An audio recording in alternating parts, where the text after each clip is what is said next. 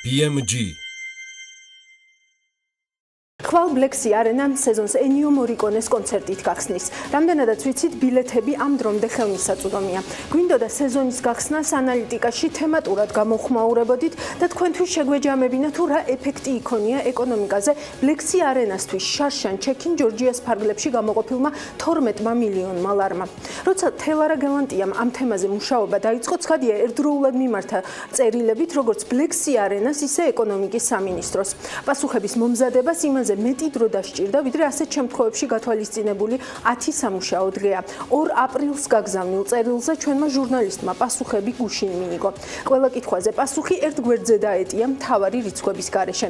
რა ძალისხმევა გასწია ანალიტიკამ, რა შევძელით, რა ვერა და რას უნდა მივაწეროთ, რომ თვენახევრიანი დამუშავების შემდეგაც ჩეკინ ჯორჯიას ეფექტიანობაზე პირველ რიგში პასუხისმგებელი მთავარი უწყება თიქეთ ჯისთან გვამისამართებს მეტი დეტალის მოსაპოვებლად. თელარა, გამარჯობა. ფაქტია, სულ სხვანაირად ეფექტიანი შეიძლებოდა ყოფილიყო ენიო მორიკონეს კონცერტის ჩვენი მხრიდან აღნიშნა რიცხვების მიღება ტრადიციულად დიდ სირთულეებთან ომარ იყოს დაკავშირებული.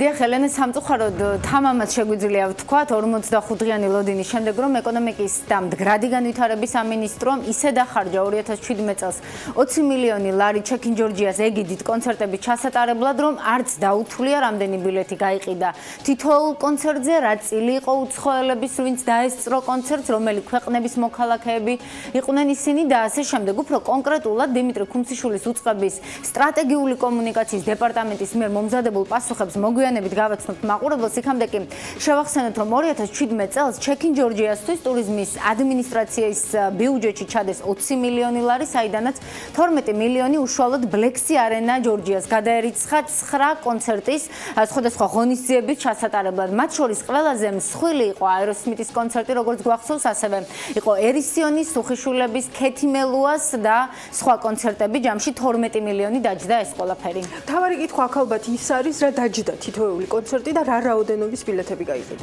დიახ, რა თქმა უნდა, ამის მოწერისთვისაც თავი არ შეიწუხა ეკონომიკის სამინისტრომ და 45 დღიანი ლოდინის შემდეგ სახელმწიფო შესყიდვების სააგენტოს ვებგვერდზე მიგვითითეს, როგორც ვიცით, აეროსმითის ჰონორარი 5 მილიონი დაჯდა, ჯამში კი 5 მილიონი ნახევარი დაჯდა მთლიანად კონცერტის ორგანიზება.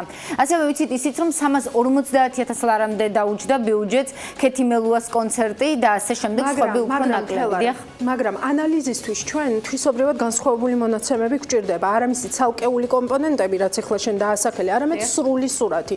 ჩვენ ერთობლივ წარსულ გამოცდილებას თუ გავიხსენებთ სულ სხვა უწყებასთან, ამ შემთხვევაშიც აგრეგირებული მონაცემების მოლოდინი გვქონდა.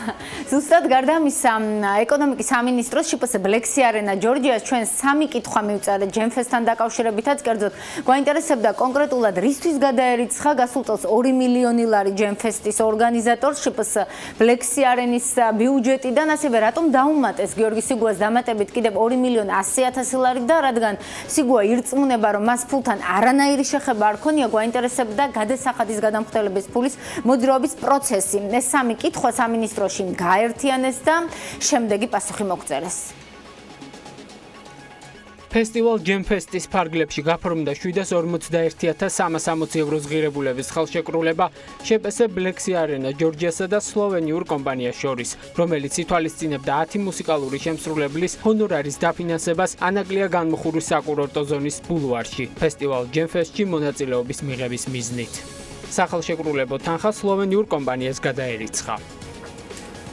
როგორც მოისმინეთ, დაახლოებით ეს თანხა, რაც დასახელდა ევროებში, არის 2 მილიონი ლარი და შესაბამისად ეკონომიკის სამინისტრომ ჩვენ არასრული პასუხი მოგვაწოდა. ფაქტია და არ ახსნა რატომ დაუმატეს გიორგი სიგუას დამატებით კიდევ 2 მილიონი 100,000 ლარი. აქვე შევახსენოთ ბარემ მაყურებელს, რომ ეს საქმე ამ დრომდე არის საგამოძიებო სამსახურის ხელში. დიახ, და ბოლოს რითაც დავიწყეთ, გასაგებია, რომ გაყიდული ბილეთების რაოდენობით არ იზომება პროექტ ჩეკინ ჯორჯიას ეფექტიანობა, ამას არც ჩვენ ვაპირებდით, მაგრამ რადგან მთავრობა ამ პროექტის კი არა, სხვა სამთავრობო პროექტების, ასე ვთქვათ, ეფექტიანობის ანალიზითაც არ იწუხებს დიდად თავს, თუნდაც კონცერტებზე გაყიდული ბილეთების რაოდენობის ცოდნა და მეთანხმები ასევე გარკვეულ ინფორმაციას მოგვაწვდიდა, ანუ ვინ იყიდა ბილეთები, რომელი ქვეყნიდან შეიძინეს და ასე შემდეგ. ამიტომ სამინისტროს შპს ბლექსი არენა ჯორჯიაში 2 კონკრეტული კითხვა გავგზავნეთ. შეგვიძლია მაყურებელს ახლა მოვასმენინოთ კითხვაც და პასუხიც.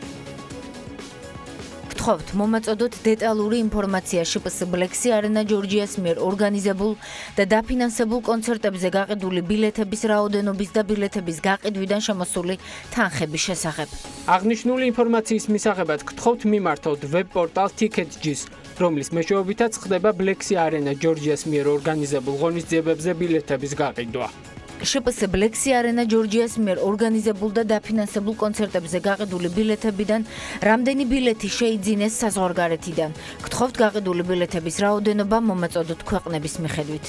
ვინაიდან ბილეთები ბლექსი არენას პლატფორმიდან არ იყიდება, ასეთ დეტალური ინფორმაციას აღნიშნულ შეკითხვაზე ჩვენი მხარი არ ფლობს. ამ შემთხვევაში უნდა მიმართოთ პორტალს Tickets.gis.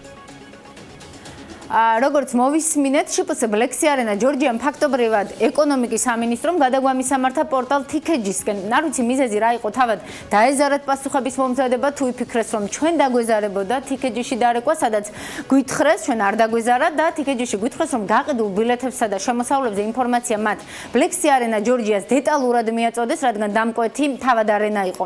ამიტომ ინფორმაციის სხვაზე გაცემის უფლება არ აქვთ, ასე გვითხრეს Tickets.gis-ში. ნელენე. თელარა ეხლა გისმენდა მახსენდება კულტურის სამინისტროს როგორ აკრიტიკებდი არასრული ინფორმაციის მოწოდებისთვის, თუმცა სამართლიანობისთვის ისიც უნდა ვთქვათ ალბათ აქვე, რომ 2016 წლის ჩეკინ ჯორჯიაზე ბევრად ზუსტი სურათის ანალიზი შევძელით სწორედ კულტურის სამინისტროს მიერ მოწოდებული ბევრად უფრო დეტალური მონაცემების საფუძველზე. გეთანხმები, ასე გამოვიდა, არა და კულტურის სამინისტროს რატომაც ვაკრიტიკებდით ჩეკინ ჯორჯიას კონტექსტში, ერთ-ერთი მიზეზი იყო ის, რომ ამ პროექტის ეკონომიკური ანალიზი არ დაუდიათ, ეფექტიანობა არავის გაუზომავს, მაგრამ როგორც ჩანს ეკონომიკის სამინისტრომ ისიც კი არ იცის, ან ჩვენ არ გვეუბნებიან და 2017 წელს ბლექსი არენაზე გამართულ კონცერტებზე რამდენი ბილეთი გაიყიდა, იყვნენ თუ არა უცხოელები, რომელი ქვეყნიდან და რამდენი.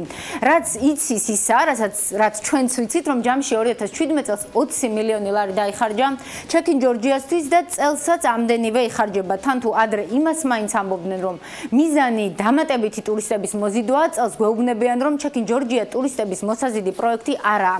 პროექტის მთავარი დატვირთვაა ჩამოსულ საერთაშორისო მოგზაურებს მრავალფეროვანი კულტურული ცხოვრება შევთავაზოთ, ამბობენ საქართველოს მთავრობაში. ამ ეგიდით პრომოუტერების და სხვადასხვა ფესტივალების სუბსიდირება უკვე დაწყებულია, როგორც ვიცით.